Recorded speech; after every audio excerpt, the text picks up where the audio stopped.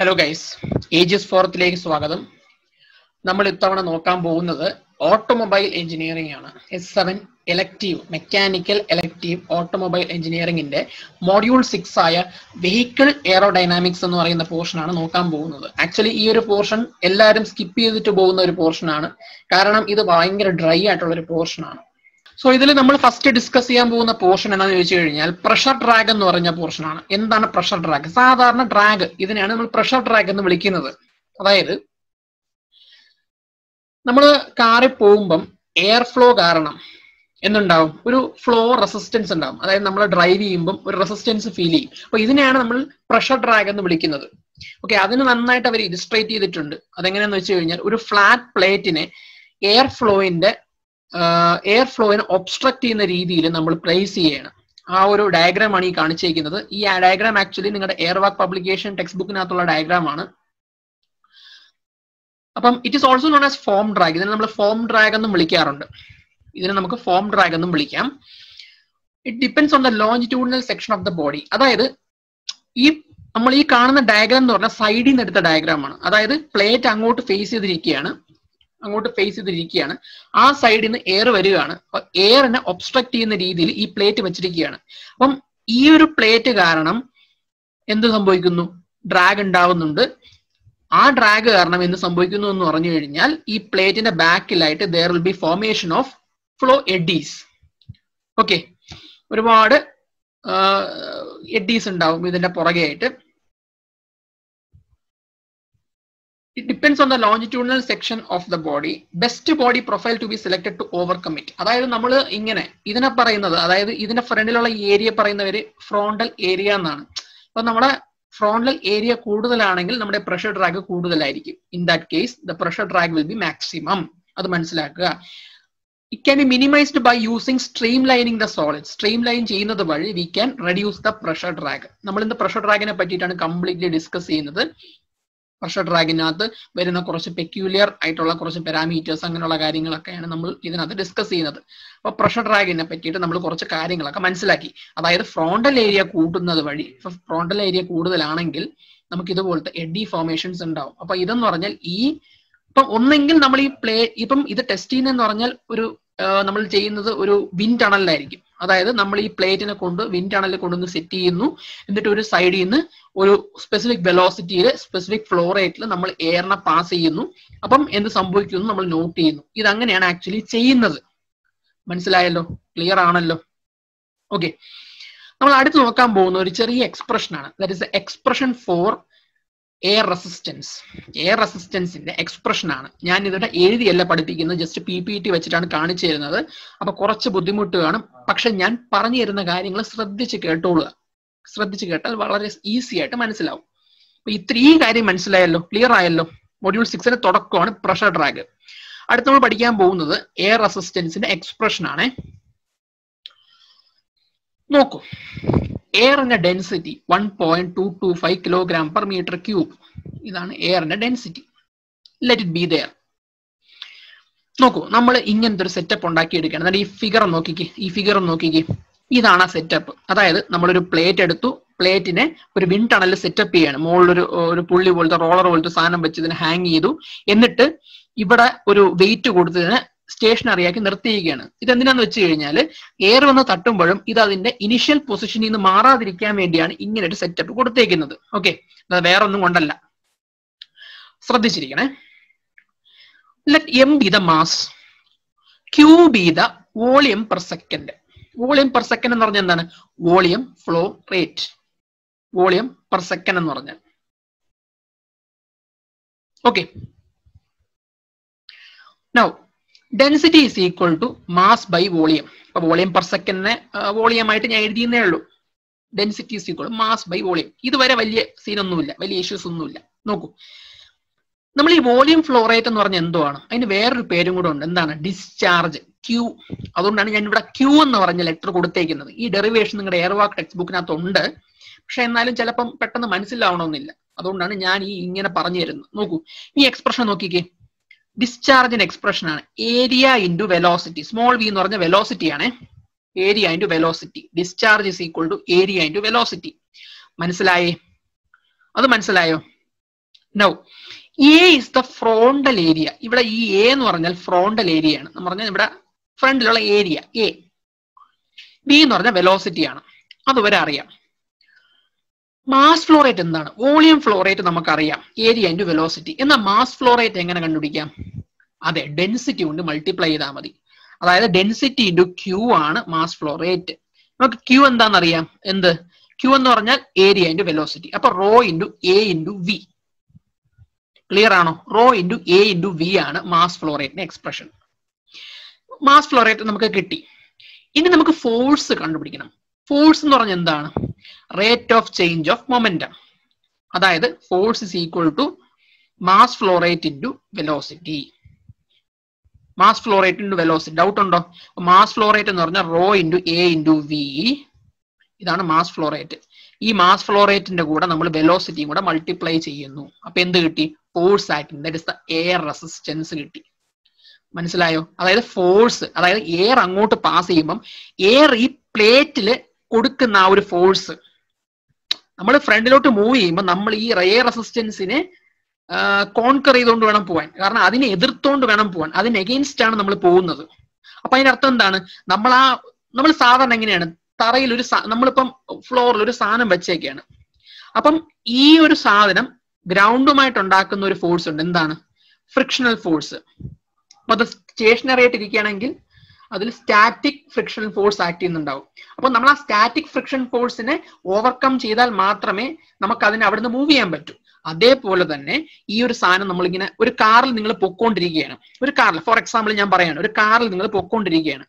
ഈ കാർ ഫ്രണ്ടിലോട്ട് മൂവ് ചെയ്യുമ്പോൾ നല്ല ഹൈ വെലോസിറ്റിയിൽ നമ്മുടെ കാറിന് നേരെ വിൻഡ് അടിക്കുകയാണ്. അപ്പൊ നമ്മൾ ഈ ഫ്രണ്ടിലോട്ട് നീങ്ങണമെങ്കിൽ we have to overcome that force, അല്ലേ?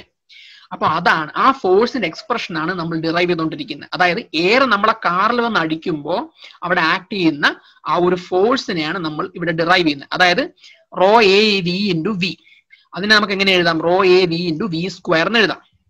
നമുക്കറിയാം എയർ എന്ന് പറയുമ്പോൾ ഒറ്റ ഡെൻസിറ്റി അതിന് കാണുള്ളൂ. Assuming it has only A single density. ഇവിടെ കംപ്രസിബിലിറ്റി ഒന്നും നടക്കുന്നില്ല, കംപ്രഷൻ ഒന്നും നടക്കുന്നില്ല. അപ്പൊ ഡെൻസിറ്റി കോൺസ്റ്റന്റ് ആണ്. അപ്പം നമ്മൾ ഈ ഡ്രോയിനെ ഒരു എന്താ പറയാ പ്രപ്പോർഷണാലിറ്റി കോൺസ്റ്റന്റ് ആക്കി മാറ്റുകയാണ്. അപ്പൊ എന്ത് കിട്ടും? F is proportional to A V square. That is force, that is air resistance is proportional to frontal area and square of the velocity of the air. മനസ്സിലായേ? അപ്പൊ ഈ വെലോസിറ്റി കൂടുന്തോറും ഫോഴ്സ് ഭയങ്കരമായിട്ട് കൂടും. അത് വെച്ച് നമുക്ക് മനസ്സിലായ കാര്യം അതാണ്. നമുക്ക് ഈ പ്രപ്പോർഷണാലിറ്റി കോൺസ്റ്റന്റ് നമുക്ക് വേറൊന്ന് കൊണ്ടുവരാം. ആ കോൺസ്റ്റന്റ് ആണ് ഈ സി ഡി. കണ്ടോ? ഇതിനെ വിളിക്കുന്ന പേരാണ് ഡ്രാഗ് കോഎഫിഷ്യന്റ്. ഈ ഡെറിവേഷൻ നമുക്ക് ഡ്രാഗ് കോഎഫിഷ്യന്റിനെ പറ്റി ചോദിച്ചു കഴിഞ്ഞാൽ, അല്ലെങ്കിൽ പ്രഷർ ഡ്രാഗിനെ പറ്റി ചോദിച്ചു കഴിഞ്ഞാൽ, അല്ലെങ്കിൽ എക്സ്പ്രഷൻ ഫോർ പ്രഷർ ഡ്രാഗിനെ പറ്റി ചോദിച്ചു കഴിഞ്ഞാൽ, നമുക്ക് ഈ എയർ റെസിസ്റ്റൻസിന്റെ ഫോഴ്സോ അങ്ങനെയുള്ള കാര്യങ്ങളൊക്കെ ചോദിച്ചു കഴിഞ്ഞാൽ നമുക്ക് ഈ എക്സ്പ്രഷൻ ഡയറക്റ്റ് ആയിട്ട് എഴുതാവുന്നതേ ഉള്ളൂ. മനസ്സിലായോ? ക്ലിയർ ആണോ? ഇഷ്യൂസ് ഒന്നും ഇല്ലല്ലോ? ഓക്കെ, ഇത്രയേ ഉള്ളൂ. കഴിഞ്ഞു, ഡെറിവേഷൻ കഴിഞ്ഞു. ഇത്രയേ ഉള്ളൂ. ഇനി നമുക്ക് സി ഡിയുടെ കുറച്ച് പെക്യുലിയാരിറ്റീസ് നമുക്ക് നോക്കാം. അടുത്ത സെക്ഷനിൽ നമുക്ക് നോക്കാം. അടുത്ത് നമ്മൾ നോക്കാൻ പോകുന്നത് എയർ ഫ്ലോ വേക്ക് ആണ്. ഇതൊന്നുമില്ല, ഇത് ആക്ച്വലി എയർ ഫ്ലോ വേക്ക് എന്ന് പറഞ്ഞു കഴിഞ്ഞാൽ ഒരു ഫിനോമിനൻ എന്നല്ല, ഇത് സാധാരണ എല്ലാ വണ്ടിയിലുള്ള സംഭവമാണ്. അതായത് turbulent volume of air accumulated in the rare end of the forward moving car. അതായത് നമുക്കറിയാം, അപ്പൊ നമ്മൾ നേരത്തെ കേസിൽ നമ്മൾ കണ്ടത് ഓർമ്മയുണ്ടോ? അതായത് എയർ ഇങ്ങനെ മൂവ് ചെയ്യുമ്പോൾ എന്ത് സംഭവിക്കും പറഞ്ഞു. ഇവിടെ സംഭവിക്കുന്നത് എന്താണെന്ന് വെച്ച് കഴിഞ്ഞാൽ, ഇവിടെ ഈ ബാക്കിൽ ഈ എന്താ പറയാ ഈ എഡീസ് ഉണ്ടാവാൻ കാര്യം എന്ന് പറഞ്ഞു കഴിഞ്ഞാൽ, ഇതിനെ പറയുന്ന വോർടെക്സ് എന്നാണ്. ഇതിനെ പറയുന്നത് എന്താണ്? വോർടെക്സ്. അതായത് ഇങ്ങനെ ചുഴി പോലെ നിൽക്കുന്നതിനെ പറയുന്ന വോർടെക്സ് എന്നാണ്. അപ്പൊ ഈ വോർടെക്സ് ഫോർമേഷൻ നടക്കുന്ന വേറൊന്നും കൊണ്ടല്ല, ഈ റിമ്മിൽ വെച്ചിട്ട് ഫ്ലോ സെപ്പറേഷൻ നടക്കുന്നത് കൊണ്ടാണ്. കുറെ എയർ അങ്ങോട്ട് പോകും, കുറെ എയർ ഇവിടെ വന്ന് കറങ്ങി നിൽക്കും. മനസ്സിലായില്ലേ? അതുകൊണ്ടാണ് ഇവിടെ എഡീസ് ഫോം ചെയ്യുന്നത്, എഡീസ് അല്ലെങ്കിൽ വോർടെക്സ് ഫോം ചെയ്യുന്നത്. അതേപോലെയാണ് ഇവിടെയും സംഭവം പറയുന്നത്. അതായത് ഒരു കാറിന്റെ ബാക്കിലായിട്ട് rare എൻഡിലായിട്ട് air flow wake, rare air flow wake എന്നാണ് ഇതിനെ കൂടുതൽ ഇതായിട്ട് പറയുന്നത്. Rare end of the forward moving കാറിന്റെ ബാക്കിലായിട്ട് നമുക്ക് ഇങ്ങനെ ഒരു എന്താ പറയുക എഡീസ് ഫോർമേഷൻ ഉണ്ടാവും, എഡീസിന്റെ ഫോർമേഷൻ ഉണ്ടാവും. അപ്പൊ ഇതുമായിട്ട് ബന്ധപ്പെട്ട് വരുന്ന ഒരു സെന്റൻസും കൂടെ ഞാൻ പറയാം. ഇതുമായിട്ട് ബന്ധപ്പെട്ട് വരുന്ന ഒരു കാര്യം കൂടെ പറഞ്ഞിട്ടുണ്ട്. The wake has a cross-sectional area. It is equal to the area of rare vertical boot panel plus rearward projected area. അപ്പൊ ഇതെന്ന് പറഞ്ഞാൽ സെഡാൻ കാർ ആണ് അല്ലേ, സെഡാൻ, സലൂൺ കാർ എന്ന് പറയും, സെഡാൻ കാർ എന്ന് പറയും. അതായത് വണ്ടി ഫ്രണ്ടിലോട്ട് പോകുമ്പം ഈ വേക്ക് ഫോർമേഷൻ എന്ന് പറഞ്ഞാൽ ഈ ഏരിയ ത്രൂ ഔട്ട് ആയിരിക്കും. അതിന്റെ ഏരിയ എന്ന് പറഞ്ഞാൽ ഈ ഇതിനെ പറഞ്ഞ ബൂട്ട് ഏരിയ എന്ന് പറഞ്ഞാൽ, ബൂട്ട് ഏരിയ എന്ന് പറഞ്ഞാൽ ഈ ഒരു ഏരിയയാണ്. ബൂട്ട് പാനൽ എന്ന് പറയുന്ന ഈ ഒരു ഏരിയയാണ്.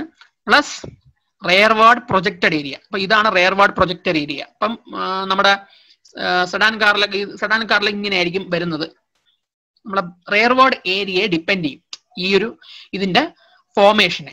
ഓക്കെ, ഇത് ജസ്റ്റ് നിങ്ങൾ തിയറി ആയിട്ട് ചോദിച്ചു കഴിഞ്ഞാൽ നിങ്ങൾക്ക് എഴുതാവുന്നതാണ്. ഈ പടം വരയ്ക്കാൻ മറക്കരുത്. ഇതിനെപ്പറ്റി ചോദിച്ചു കഴിഞ്ഞാൽ ഈ പടം വരയ്ക്കാൻ ഒട്ടും മറക്കരുത്. ഓക്കെ, ഞാൻ നേരത്തെ സി ഡിയുടെ കാര്യം പറഞ്ഞ ഓർമ്മയുണ്ട്. ഡ്രാഗ് കോഎഫിഷ്യന്റ് ചില പെക്യൂലിയർ ആയിട്ടുള്ള കുറച്ച് കാര്യങ്ങൾ ചിലപ്പോൾ ചോദിക്കും. അതായത് ഓരോ ടൈപ്പ് ഓഫ് ഷേപ്സിൽ സി ഡിയുടെ വാല്യൂ എങ്ങനെയാണ് വേരി ചെയ്യുന്നത്, അങ്ങനെ ഒരു ചോദ്യം വരാം. സോ അത് നമുക്ക് നോക്കാം അടുത്ത്. ഓക്കെ, ഇത് ഞാൻ പഠിപ്പിക്കുന്നത് എയർവാക്ക് പബ്ലിക്കേഷനിൽ വന്നിരിക്കുന്ന സിലബസിന്റെ ഓർഡറിലാണ്. അതായത് എയർവാക്ക് പബ്ലിക്കേഷനിൽ പറഞ്ഞിരിക്കുന്ന ഈ ഒരു പോർഷൻസിന്റെ അതേ സീക്വൻസിലാണ് ഞാൻ ഈ പറഞ്ഞു പോകുന്നത്. അടുത്ത് നമ്മൾ നോക്കാൻ പോകുന്ന ഇതെന്ന് പറഞ്ഞാല്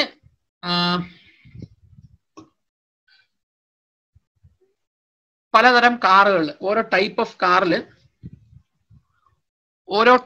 കാറില് വരുന്ന സി ഡി വാല്യൂവിന്റെ വേരിയേഷൻ ആണ്. അതായത് ലൈറ്റ് വാന്റെ കേസിൽ ഡ്രാഗ് കോഎഫിഷ്യന്റ് ഈ റേഞ്ചിലാണ് വരുന്നത്. നോക്കൂ, ഓരോ വണ്ടികളുടെ കേസിലും ഡ്രാഗ് കോഎഫിഷ്യന്റ് ഓരോ റേഞ്ചിലാണ് വരുന്നത്. അതായത് ഞാൻ നേരത്തെ സി ഡി എന്ന് പറഞ്ഞ സംഭവം പറഞ്ഞ ഓർമ്മയുണ്ടോ? ഡ്രാഗ് കോഎഫിഷ്യന്റ് അല്ലെങ്കിൽ coefficient of drag. Coefficient of ഡ്രാഗിന്റെ value കൂടുന്തോറും എയർ റെസിസ്റ്റൻസ് കൂടുതലാണെന്നാണ് അർത്ഥം. കുറയും തോറും നമ്മൾ കുറയ്ക്കാനാണ് ശ്രമിക്കേണ്ടത് കോഎഫിഷ്യന്റ് ഓഫ് ഡ്രാഗ്. ഇനി കോഎഫിഷ്യന്റ് ഓഫ് ലിഫ്റ്റ് എന്ന് പറഞ്ഞ സാധനം കൂടെ വരുന്നുണ്ട്. അത് പിന്നെ നമുക്ക് വേറെ ലെക്ചർ നോക്കാം. കോഎഫിഷ്യന്റ് ഓഫ് ഡ്രാഗ് കൂടുന്നതനുസരിച്ചിട്ട് എന്ത് കൂടും? എയർ റെസിസ്റ്റൻസ് കൂടും. അപ്പൊ നമ്മൾ നോക്കിക്കഴിഞ്ഞാൽ ഇവിടെ ഏറ്റവും കോഎഫിഷ്യന്റ് ഓഫ് ഡ്രാഗ് കുറഞ്ഞ ഏതിനാണ്? സെഡാൻ കാറിനാണ്. സലൂൺ കാർ എന്ന് പറഞ്ഞാൽ സെഡാൻ കാറിന്റെ വേറൊരു പേരാണ് സലൂൺ കാർ. സ്പോർട്സ് കാറിന്റെ കേസിൽ ഇത് വെച്ച് നോക്കുമ്പോൾ കുറച്ചു കൂടുതലാണ്. റേഞ്ച് ഏതാണ്ട് സെയിം ആണ്, റേഞ്ച് രണ്ടും സെയിം ആണ് ഏതാണ്ട്. ലൈറ്റ് വാന്റെ കേസിൽ ഡ്രാഗ് കോഎഫിഷ്യന്റ് കൂടുതലാണ്, ബസ്സും കോച്ചസിന്റെ കേസിൽ പിന്നെയും കൂടുതലാണ്. ഓക്കെ, ഡ്രാഗ് കോഎഫിഷ്യന്റിന്റെ ഡെഫിനിഷൻ ആണ് ഈ കൊടുത്തേക്കുന്നത്. It is the measure of effectiveness of stream line aerodynamic body shape in minimising the air resistance. Air റെസിസ്റ്റൻസിനെ depict ചെയ്യുന്ന ഒരു കോൺസ്റ്റന്റ് ആണ് ഈ ഡ്രാഗ് കോഎഫിഷ്യന്റ് എന്ന് പറഞ്ഞ സാധനം. ഓക്കെ, നോക്കൂ, ഇത് കുറച്ചും കൂടെ നന്നായിട്ട് ഞാൻ ഈ ഒരു സംഭവം നിങ്ങളൊന്ന് വേണമെങ്കിൽ സ്ക്രീൻഷോട്ട് എടുത്ത് വെച്ചോ. നിങ്ങളുടെ എയർ വാക്കിനകത്ത് ഉണ്ട് ഈ സാധനം, എന്നാലും വേണമെങ്കിൽ സ്ക്രീൻഷോട്ട് എടുത്ത് വെച്ചോ. ഞാൻ ഈ പടം വെച്ച് പറഞ്ഞുതരാം. നോക്കൂ, ഇതൊരു കമ്പാരിസൺ ആണ്. ഇത് കഴിഞ്ഞ തവണത്തെ ഓട്ടോമൊബൈൽ എക്സാമിന് ചോദിച്ചൊരു ക്വസ്റ്റ്യൻ ആണ്, മൊഡ്യൂൾ 6 പാർട്ട് സിനകത്ത്. അതായത് compare the C D values for different shapes. അപ്പം ഇതിനകത്ത് അവർ പറഞ്ഞേക്കുന്ന എക്സാമ്പിൾസ് എന്ന് പറഞ്ഞാൽ ഒരു സർക്കുലർ ഡിസ്ക് ആണ് ഒന്ന്, രണ്ടാമത്തത് ഒരു ക്യൂബ്, മൂന്നാമതൊരു കോണ്, നാലാമതൊരു സ്ഫിയർ, അഞ്ചാമതൊരു ടിയർ ഡ്രോപ്പ് ആണ് പറഞ്ഞേക്കുന്നത്. നമുക്കിത് കാണുമ്പോഴേ മനസ്സിലാവും ഏറ്റവും കൂടുതൽ ഡ്രാഗ് കോഎഫിഷ്യന്റ് കൂടുതൽ ഒരു സർക്കുലർ പ്ലേറ്റിനായിരിക്കും.